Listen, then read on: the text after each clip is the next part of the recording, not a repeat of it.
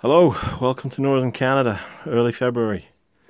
And instead of the normal minus 25 and 2 to 3 feet of snow, what you're seeing is plus 5 degrees and most of the snow is receded because of a Chinook, which is a warm wind that's been blowing for about 10 days now. We've seen temperatures as high as plus 8, plus 9, and a lot of the snow has receded. You can see the grass just showing through there. So one of the things I like to do if the temperature's fairly warm, say minus 10 and above, is to do a bit of shooting. I don't get much chance in the summer, so got to make the most of the winter. So today I'm shooting this little beauty, which is a Mortimer rifle. And this is a rifle that would have been made in around 1810 by H.W. Mortimer and Son, which was a branch of the Mortimer family that operated in London. And they produced high quality sporting rifles for the English gentleman, if you like. But anyway, this is a modern replica made by Pedersoli in Italy, and it's a faithful replica, as much as you can do nowadays with financial and safety constraints of what an old Mortimer rifle would have been. Oh, let's have a look at the bits and pieces on this rifle, and we'll start at the end. Now, I've got the ramrod sticking in the barrel, and it goes all the way in. I don't know if you can see that mark. If this gun were loaded, the ramrod would only go in so far, so the gun is safe. So let's take that out. Bear with me here, just trying to get enough room. Right, the ramrod's out, and then the ramrod fits in this channel here. Let's get the bugger in. Yeah, so we'll put her there. Okay, so we've ascertained that the gun is safe and cannot fire. Now then, it's a flintlock, so let's start with the lock itself. The lock is the firing mechanism of the gun, and this is probably the flintlock in its final form before the changeover to percussion locks. You've got the three main components. You have the cock, which holds the flint. The flint is a small piece of sharp stone. And these are English flints, and they come from one particular place in England which seems to supply the whole world right now. There is no flint in North America. There is some stuff called chert which will do the job, but it's not quite as good as proper English flint. The other part here, the part that pivots forward and back, is the frizzen, also called the hammer. Rather confusing. People think this is the hammer. In true terms, it's not. This is the cock, this is the hammer, but we also call it the frizzen. And the other part, if you can see that, is the pan. And the pan holds a charge of powder, and you close the frizzen, put the gun on full cock, and now the gun will fire if you pull the trigger.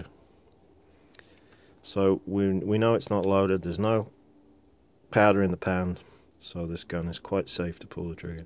So there we are. I don't know if you saw the spark. We have two metal shrouds here which direct the spark onto the powder. The powder would then ignite. I don't know if you can see that. You can see the vent hole. The vent hole will transfer the flash fire into the chamber here, which contains the main charge and the ball. The main charge would ignite and send the ball on its way. So fairly simple, but fairly sophisticated. This is what's called a rainproof pan, and these shrouds, although they direct the sparks, they also direct the water away from the pan. And if you were to prime this pan, seal this with beeswax, shut it down, you could then go hunting in the rain. There's also a thing called a cow's knee, which is leather or canvas shaped like a cow's knee, which is oiled, and it fits over there. You would carry that, and that would keep the rain off. Or you could carry the gun upside down under your armpit and shield it from the rain that way, and it would work. Also on this gun, there's a safety, and this is very unusual on a flintlock. So if you push the safety forward when the gun is on half cock, which it is now, if you drop the gun would not fire. Okay, so what's next?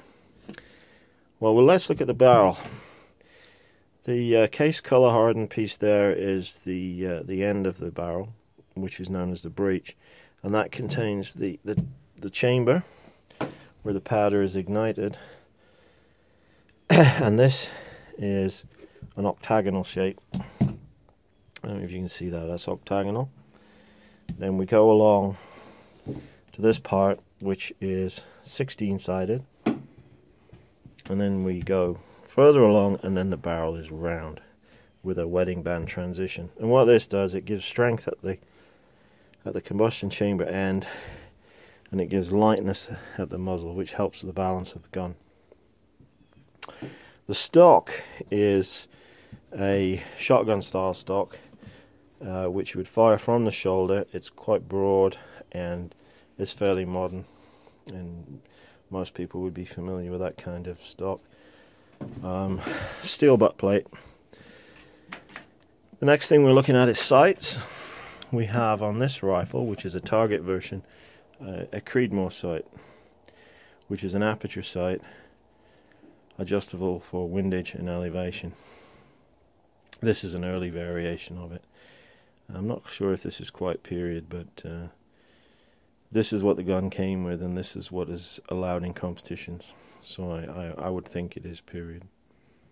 Anyway, that's not a bad sight. Aperture sights are very accurate. At the other end of the gun, we have a globe sight. And if you can see that post in there, there's a post with a large bead on it. And what you would do is you would center that in the middle of your aperture back here, and place the bead at the 6 o'clock point on the bull and hope to hit it. Another thing about the stock is it's half stocked. The wood only goes halfway up the barrel. It's a substantial barrel. It doesn't need support. So and to make the gun lighter and better balanced, we would only have a half stock on it.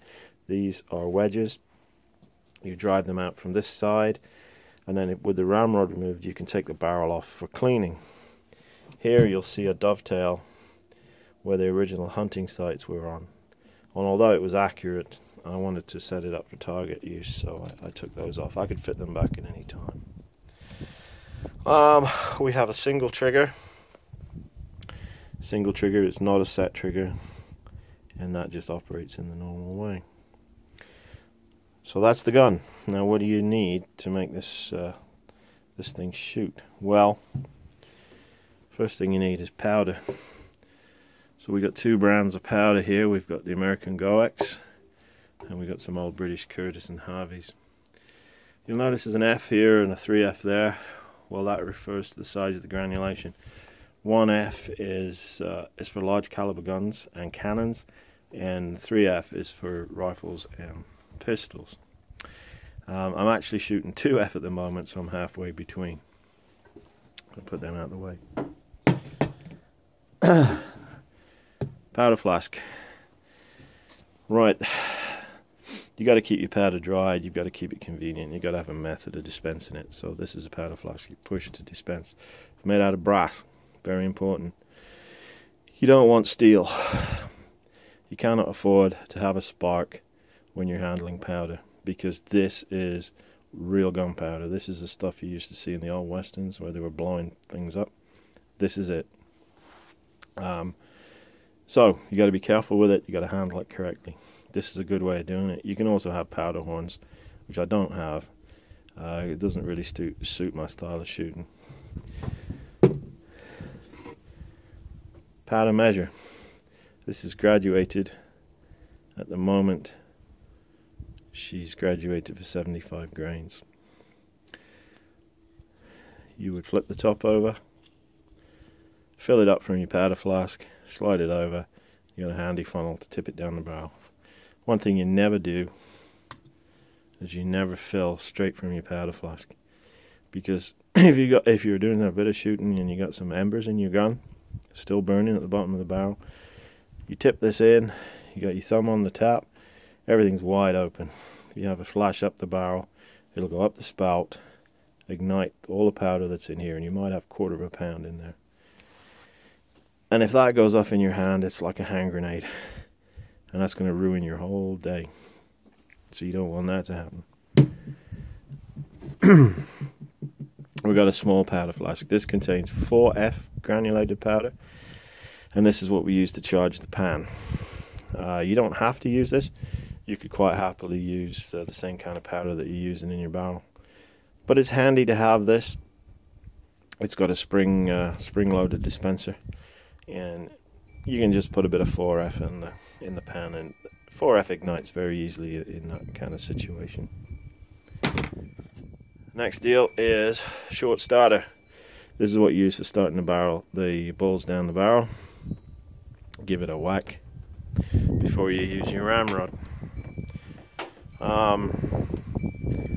Patches. What we do is we use a patch in conjunction with a ball. These are 0.53 of an inch balls, and we use them like that.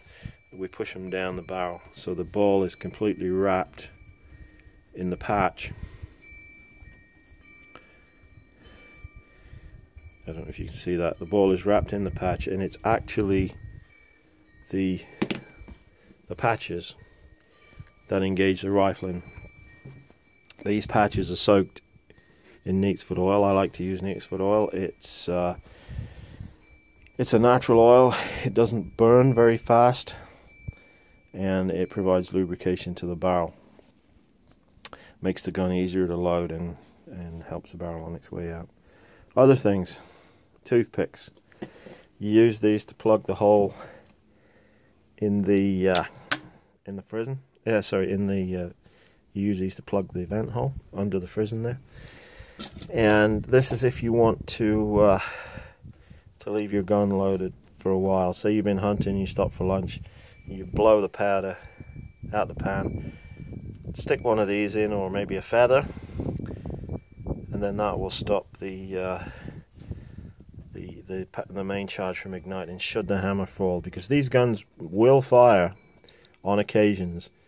Even if you don't have powder in the pan here, the flash will go through the vent hole and set off the main charge. So that's a safety thing, and it also helps to clean it out too.